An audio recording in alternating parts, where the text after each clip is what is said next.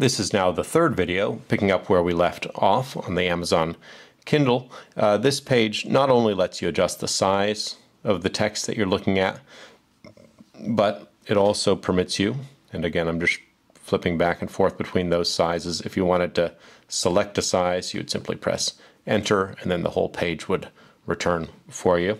But this AA key, I'm going to call it, also gives you other options regarding the text. There's a way to change the typeface. Right now we're in sans serif. That's the typeface we're looking at right there. But if we wanted the fancier typeface in a condensed fashion where the letters are close to each other, we could go to condensed. And again, the fancier typeface where the letters are not so close to each other, you'd go to regular. And maybe we'll just stick with regular right now. I think now we'll select that. And now you see it's in the regular text. Let's go back to the A and look at some of the other options. Line spacing is another option. Right now we're on large. We could change that to small or medium. And you can see the display showing you what the different options look like. Let's simply go to medium. That's probably the normal place to be. We use the arrow keys to select to move the cursor, and then we select using the middle key. There it is. Let's go down, look at yet another option. Words per line. Right now it's on default. That's probably best, but if you selected fewest, this reduces your margins. The fewest gives you the widest margins, and fewer gives you a little bit of space on the sides, and default is normal. There's one other function here I don't recommend, but it can be fun to listen to just maybe once. There's even a text-to-speech option.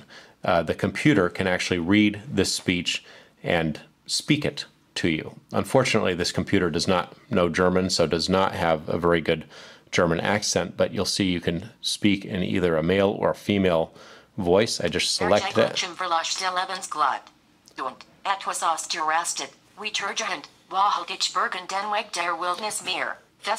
Okay, so not recommended for German. And to get back, we'll just hit that AA again.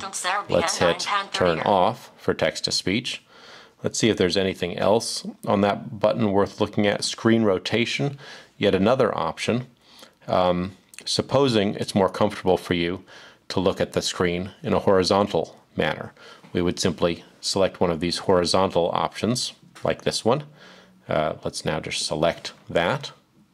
And now all of a sudden, you can look at the text like that. So that might be convenient for you.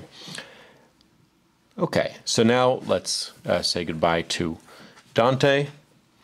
And we simply press home. We're still in this mode, and that might be convenient for you. Unfortunately, it's not convenient for me in this demonstration. So if you ever find yourself in a mode that you don't like, you just press the AA again. And here we have to almost rotate it to see it. Screen rotation, remember we were on the horizontal. Let's move this way. That's where we started. Select that. And now we're back to the normal display. I think that's a good stopping point for this third video.